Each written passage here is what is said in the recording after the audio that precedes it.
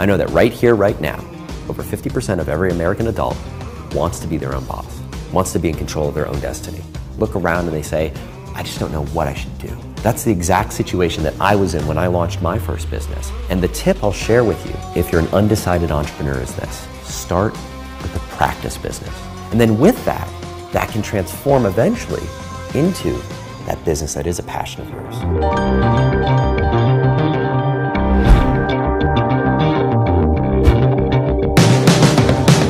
It was Einstein that said compound interest is the eighth wonder of the world. Right. It was Rothschilds that said, no, compound interest tax-free. A dollar doubled 20 times is $1 million if it's tax-free. If it's taxed as earned in a bank or credit union, in a 25% tax bracket, it's only worth $72,000. Wow. When you could have had $1 million.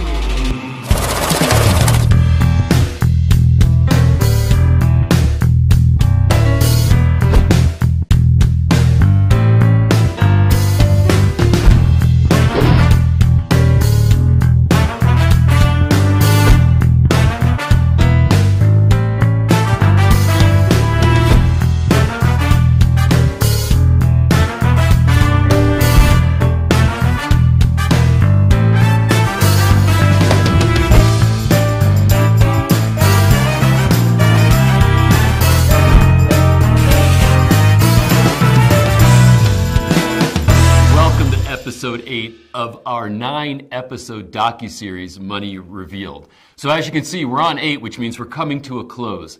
This information, the feedback we've been getting, it's been awesome. So thank you for that, and thank you for taking the journey with me.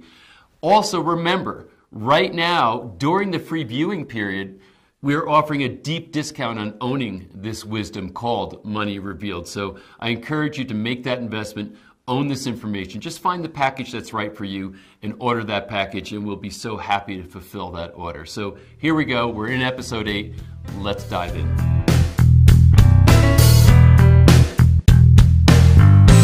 Ryan Levesque is a legend in the internet marketing world. He's the best-selling author of the book Ask, and this book revolutionized how digital marketers approach their businesses. Now he's got a new book out called Choose. And you should not start a business until you read this book, or at least watch this interview and read this book. And if you're in business now, this interview is something that's going to help set you up for greater success moving forward. Enjoy this interview with Ryan Levesque. Ryan, thanks so much for being here. It's good to be here with you today. Tell me a little bit about who you are and what you do. So we have a company where we teach entrepreneurs how to launch and grow their business. And it's based on my own personal experience launching businesses in 23 different markets. So we have a best-selling book that's called Ask, a book that's called Choose that helps you identify what market you should go into and how to start the right business for you. Perfect. So tell me, were you born an entrepreneur, or how'd you come to this? I definitely was not born an entrepreneur. In fact, I tell people I'm one of the most risk-averse entrepreneurs that you're ever going to meet. After college, I grew up, my dad worked for the government. He worked nights, he was a shipping clerk. My mom was cutting hair in the basement of our house, so I grew up very blue collar. I was the first person in my family to go to college. I was fortunate enough to get into an Ivy League school, and I studied neuroscience. So my parents thought I was gonna go on to become a doctor, which is like the safest path that you could follow. I decided to go into finance instead. After college, I worked on Wall Street for the investment bank Goldman Sachs, and then I eventually made my way to China. And I started working for the financial services company, AIG. And I was opening up offices for AIG across China. And I was living out of hotels. I was on an airplane every single week, and I was burnt out. I was in my mid-20s, and I had what I call a quarter-life crisis. I said, there has to be a better way. My wife and I were married, but we had this bi-country marriage. She was in grad school in Hong Kong. I was based out of Shanghai. We'd see each other once or twice a month. And I said, I want to do something different. And it led me to this path of building a business so I could live life on my own terms. I told people, I said, listen, I don't want to live my life in a box, traveling in a box, to work in a box. I want to be able to build something that gives me freedom, gives me the ability to make an impact, and someday leave legacy. So I'm assuming it was smooth sailing once you made that decision, right? The first business that we launched ended up being a complete failure. And it's one of the lessons I teach entrepreneurs that I work with, and it's the importance of not going into a fad market. So the first business that we started was in the tiny, obscure market of teaching people how to make Scrabble tile jewelry. So my wife at the time, this is 2007, 2008, stumbled upon a website which was brand new at the time, a website called Etsy.com. If you're not familiar, it's a site that's like eBay for handmade goods. And at the time, it was a brand new site. And she stumbled on this jewelry that was selling like crazy that involved using Scrabble tiles and origami paper. And she said, hey, honey, we can do this. We're in China. There's all the origami paper that you could want in the world. We have access to inexpensive labor. Let's manufacture this jewelry and let's import it into the United States. And I said, honey, I don't want to do that. That's going to tie us to a factory in southern China. We want a location-independent business. We want to be able to travel and live life on our own terms. So she said, okay, put it to bed. A few weeks later, she reaches out to me again and she says, look, remember that Scrabble tile jewelry thing? And I said, I thought we closed the door on that thing. She says, no, time out. There's this woman. She's not selling the jewelry. She's teaching people how to make the jewelry. And the cool thing about Etsy is that you can look at a person's sales history. So you can see how many sales someone's making every single day. And we did the math. And she was selling this tutorial for $25, and she was making 20 to 30 sales a day. We did the math. We said, that's like $15,000 a month. And it's all profit. She's just selling this PDF. Like, we can do this. And so we bought her product. It wasn't terribly good. We said, we can build a better mousetrap. We built our own tutorial. My wife learned how to make the jewelry. We took photographs. We did the text. We started selling it. First month, we made $1,000, $2,000, $4,000, $5,000, $9,000 a month. We said, we're going to be rich. Like, this is great. This is going to be great. And it wasn't that much longer after that the worldwide Scrabble tile jewelry market crashed. It turns out the whole thing was just a fad. People stopped buying the jewelry, so everyone selling the jewelry wasn't making any money. People stopped buying tutorials on how to make the jewelry, and before we knew it, we were basically broke. I'd quit my job. My wife was in grad school. We're living in a 400 square foot apartment, and we had that moment where we looked at each other and we said, now what? What do we do now? And we decided to move back to the States and start over. Mid-20s, late 20s at this point. We had 2 suitcases. We moved to Brownsville, Texas, the poorest zip code in the country, about a mile away from the Mexican border, which is where my wife grew up, where she was from, so we wanted to be close to her parents. And we started over. We started our first real business that did go on to become successful. So I know what it's like having those ramen noodle and bologna sandwich days. I know what it's like on a $50 a week food budget. I know what it's like having bars on the windows and a mattress on the floor. I know what those days are like. And I find that's one of the things that holds people back from going after it. People want to know, do you have to give up good in order to go for great? So it's obvious after hearing that story why you would write a book called Choose, but we'll get to that in a second. From the time I've known you and heard you speak, a part of your depth comes from a significant health challenge that I think also colors your perspective. Tell us about that, because I want the people who hear you to understand, like I do, that this is a deep well that we're dipping into, not a shallow well. So after we launched that Scrabble tile jewelry business and it was a failure, we moved back to the States and I launched my first real business that became successful, which was in a random obscure market, teaching people how to care for their orchids, as in the flower. And we took that business from nothing to $25,000 a month in 18 months. My wife quit the job that she was working at the time. We go all in, take that business to $500,000 a year. But I thought it was a fluke. Like, I thought it was just I was so scared that the same thing was going to happen again. So I decided to diversify into another market. To make my parents happy that I was actually using my education from college, we went into the how to improve your memory market. So we started teaching people memory techniques. So we went into that business, took that to $500,000 a year. Well, before I know it, I was going into market after market. I went to 23 different markets, which is crazy. And at that time, my first son was born. And right now, you see me on camera right now, I'm about 185 pounds, 190 pounds, in pretty good shape. But after my son was born, I started mysteriously losing weight. Again, I'm running these 23 different businesses. I'm a new dad. I'm losing all this weight, and I'm tired all the time. At the time, I just chalked it up to being a new dad and trying to run a fast-growing company. But my wife insisted that I apply for life insurance. She said, you're responsible for someone else's life now. Apply for life insurance. So I did. Apply for life insurance, and I go away on a trip, come back, and there's a letter waiting for me on my desk, and it's from the life insurance company. I open up the letter, and the letter says, denied. I just turned 30 years old. Denied life insurance. Now, if you're denied life insurance, typically it means something serious is going on. So I call up the life insurance agent, and if you apply for life insurance, you know that they do a medical exam. I didn't have the results of that exam, but the agent in. So I talked to him and he said, I'm not a doctor, but I think you want to sit down. He proceeded to give me the numbers from my lab results, and I wrote them down. And then I tell people I made the biggest mistake of my life. I went to Google.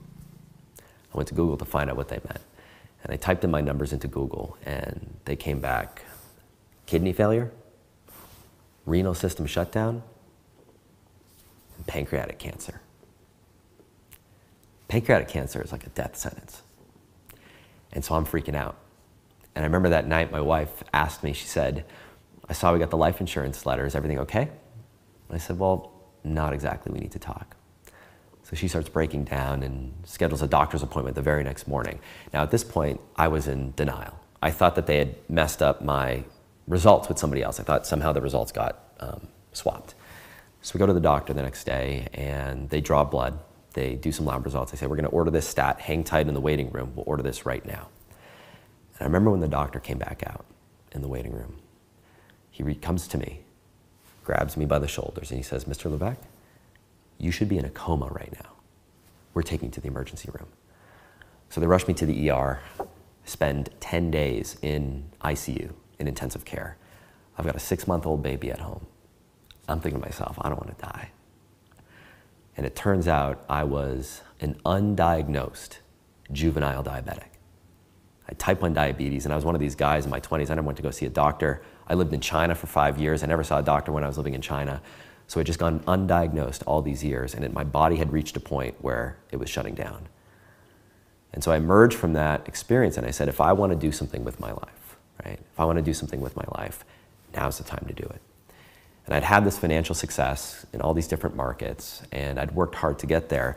But what I realized is that I wasn't impacting a large number of people. I had something here that had worked for me. It had transformed my family's life. Listen, I grew up blue collar. I grew up, my parents didn't go to college. I grew up as working class as it comes. And I've been able to build this great life for myself, and I want to share that with people who wanted to do the same thing for their family and make a difference in the world. And so that's why I published my first book, Ask.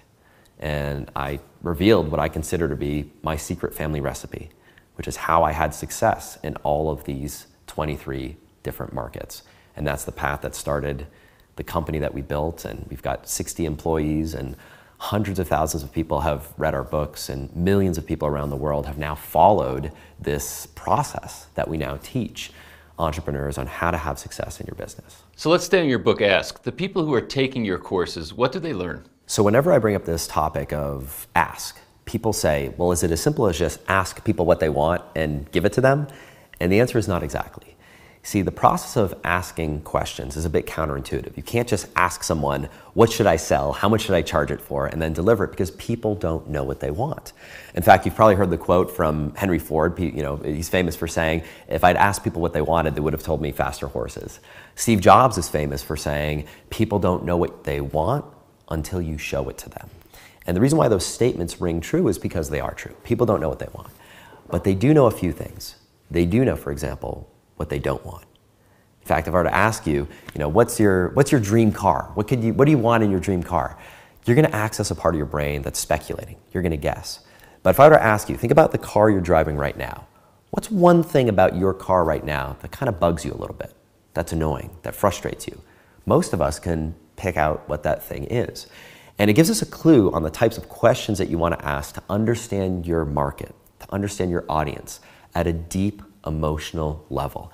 And the ask method is all about the nuance of asking the right questions in the right way to the right people to understand your audience and who they are. So you can not only better sell, but more importantly, better serve. And that's what the ask method is all about.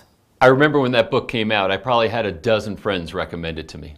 It was a really useful book for entrepreneurs, but now you have written what appears to be a prequel to that book. So what's a new book, and why was that needed? So when you write a book like Ask, one of the great things that happens is you get a bunch of letters, emails, messages from people who tell you how much the book has changed their life. But you also get messages from people who say, I read the book and it didn't work. I tried what you teach and it didn't work for me. And when I got letters like that, it frustrated me. It pained me because I put my blood, sweat, and tears, my heart and soul into that book. And as many entrepreneurs as this worked for, there were people that used the methodology and didn't have success. And so I wanted to get to the bottom of that. And it kicked off what became the biggest research project of my life. And I started looking at what were the reasons why people were failing? What mistakes were they making? Where did I go wrong? Did I leave something out?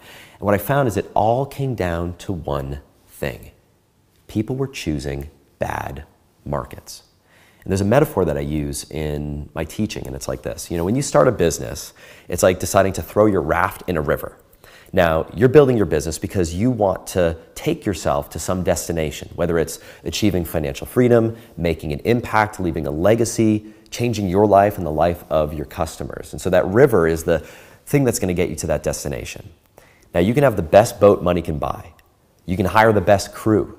You can buy the best equipment. You can row 18 hours a day. But if that boat is facing the wrong direction, or worse yet, you throw that boat into a river that doesn't have any water in it, or a river that's going to swallow you up whole because it's just too big, you're never going to get to your destination. And that's what I found, is that people were choosing bad rivers. And so I asked myself, I said, what if I could teach people how to find that hidden river? The river that was just right. The river that's going to take you to exactly where you want to go. And so I embarked on this research project, and I looked at each of the 23 markets that we went into.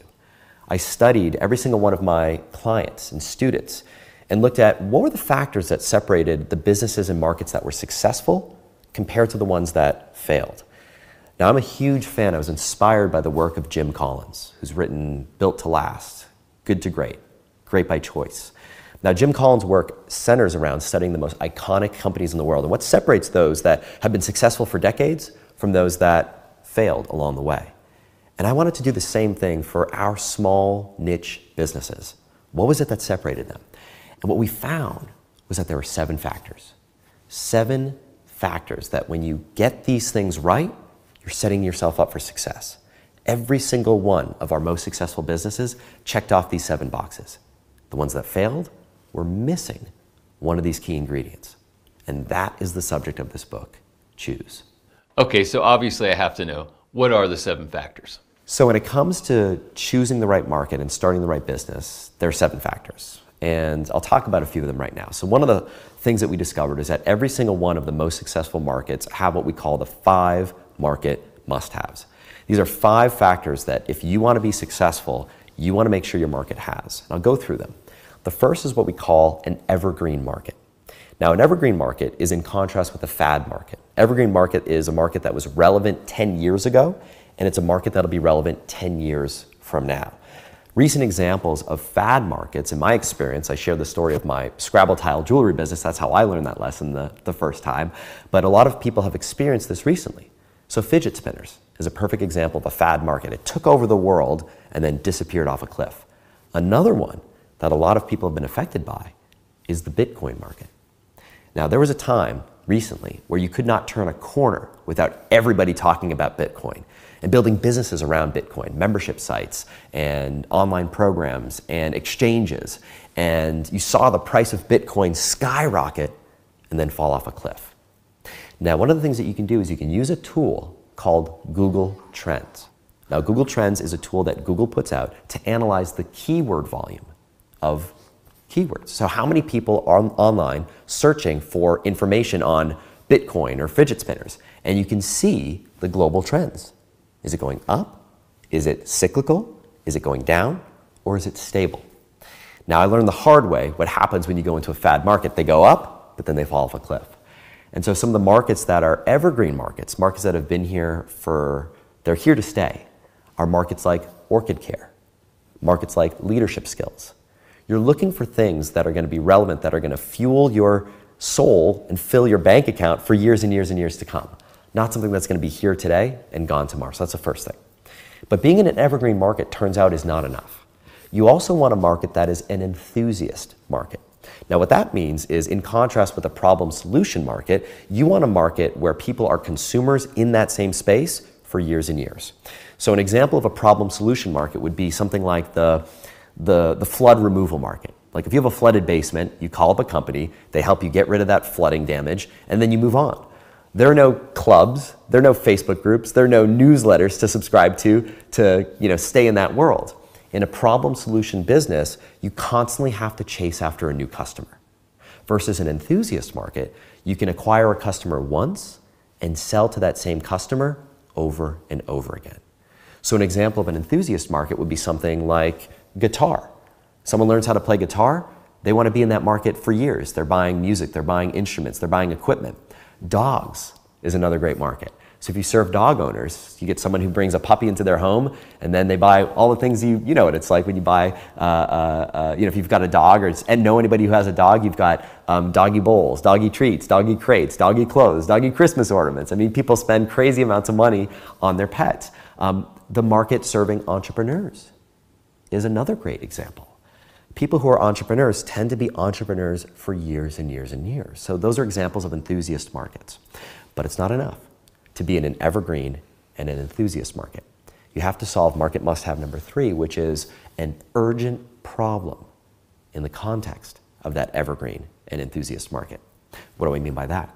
Well, if you go into the doggy market, for example, you can't go into that market and expect to have a ton of success if you're going to sell something like doggy mugs, right?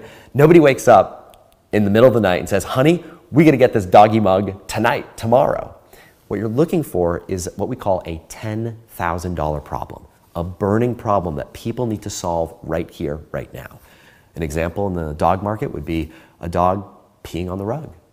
You bring a new puppy home and the dog pees on the rug, pees on the sofa, pees on the clothing, pees on the bed. It reaches a boiling point where you say, enough is enough. We've got to solve this thing now. A story I share in the book is Dana Obelman and her husband. They help parents with young kids get their kids to sleep through the night. That's a perfect example. If you've ever had young kids at home, you know what it's like when you're trying to get some sleep and nobody's getting any sleep in the house. That's a problem. That's a $10,000 problem. So that's market must-have number 3. Number 4 is a market that has what we call future problems. Now, when you solve that first $10,000 problem for someone, you have this opportunity to become their trusted advisor for life. If you help someone, if you're the dog whisperer, and you help someone get their dog to become potty trained, the only question they have is, hey, my dog's barking. How do I get her to stop barking? Or my dog's pulling on the leash. How do I help her with this thing? What you're looking for is a market where when you help someone become successful in that first thing that you help them with, that success leads to a new problem. So in the entrepreneurship market, we'll take that for example. Once you choose your market and decide what business to start, the next question that you might be asking is, well, how do I figure out what to sell? Then once you have success selling that product, you might be saying, I'm doing all the work myself. How do I hire my first employee to get some help? So every level of success leads to a future problem that you have the opportunity to solve. So that's number 4. Number 5 is what we call PWMs. So I first learned this phrase from the late, great Gary Halbert, who's largely regarded as one of the greatest direct response copywriters of all time. Now, PWM stands for Players with Money. You want to find a market where you have people who spend a disproportionate amount of their income in that area of their life. Now, it's not to say you're selling to billionaires or millionaires, but you're looking for an area that people spend a disproportionate amount of their money in that area. So for example, golf is a classic example. If you know anybody who plays golf, they spend crazy amounts of money on golf equipment, golf instruction, golf trips, vacations, and so forth. Wine is another great example. People who are fans of wine will spend a ton of money in that area of their life. Dogs, another great example. If you have a dog, I mean, gosh, our little 4.5-pound Chihuahua, the amount of money we spend pound for pound on that little girl is incredible. And so you're looking for something like that. You're looking for evidence of PWMs. So, evergreen market, enthusiast market, urgent problem, future problems, and PWMs. That's great. Okay, even as you're going through this, I'm thinking of some of my own businesses and thinking A+, C-. So those 5 things were just one of the 7. Tell us a couple of more. So the 5 market must-haves are one of the characteristics, and I'll give you a couple more. So one of the things that we also did when we looked at each of our businesses is we looked at the keyword volume in each of those businesses to analyze market size. And what we found was one of the most striking discoveries of my entire life. We looked at all of our successful businesses and we found that the keyword search volume, in other words, the size of the market as measured by Google Trends, a free tool, was all within a very narrow range. And every single one of our failed businesses was either too big or too small. And so one of the things that we debated literally for months is we said, should we reveal what those keywords are? Should we reveal what our most successful markets were and what those keywords were? And what we decided to do in the book was reveal it all. We decided to share exactly what those keywords were so you could take your keyword in your business and measure it against those benchmark keywords and see if your business is either too big, too small, or right inside what we call the market size sweet spot. So that's another one of the factors. So just for someone who's watching this that might not know, explain what a keyword is. So one of the things I teach is the importance of identifying what's called your bullseye keyword. Now, your bullseye keyword is a keyword that describes the thing that people would be searching for online that represents the transformation or process that you help people through in their business. I'll give you an example. One keyword would be orchid care. Orchid care represents the bullseye keyword in our orchid care business because we help people care for their orchids, as in the flower. Another example, memory improvement. We help people improve their memory through a series of techniques and courses that we offer that are designed to train and improve your memory. So those are examples of bullseye keywords. They represent words that people would type into a search engine like Google that represent what they're looking for help with, that represents what you help people with in your business. So when we looked at all of our bullseye keywords in market after market, we studied all of our clients' businesses, and we looked at what was it that separated those that were successful against those that were not successful. We found that market size was incredibly important. When it comes to tossing your boat in the river, you don't want a river that's too big because you're going to be swallowed up whole. You don't want a river that's too small because there's just not enough current to move you forward. You want a river that is just right. And in the book, we reveal exactly what that size is. So that's market size. Now, another factor that I think is really important is this conversation around competition. Now, competition is interesting. When I talk to people who are at the stage of just starting their business, trying to figure out what business to go into, inevitably it leads in one of several directions. People have an idea, they get super excited about it, so they go online, they do some searching, and they say, crap, somebody's already doing it. They close the door to the idea. Or they come up with an idea, they go online and they say, nobody's doing this. We're going to get rich. This is great. And the reality is both of those situations are problematic for different reasons. One of my mentors taught me this phrase that's always stuck with me, and I'll share it here. And he said, you know, Ryan, remember this. Pioneers get shot, but settlers get rich. What he meant by that is you do not want to be the first to market. You don't want to be the first one to try to sell something or figure something out online. If nobody's doing the thing that you're thinking of doing, chances are with the 7-8 billion people on the planet, listen, you're not the first person to have that idea. Chances are someone else tried it and wasn't able to make it work. Instead, what you're looking for is this. If you look at the most iconic companies of our time, you look at Google, you look at Facebook, you look at Apple, none of them were the first to market. Google was not the first search engine. Facebook was not the first social media platform, and Apple was not the first to sell smartphones or MP3 players.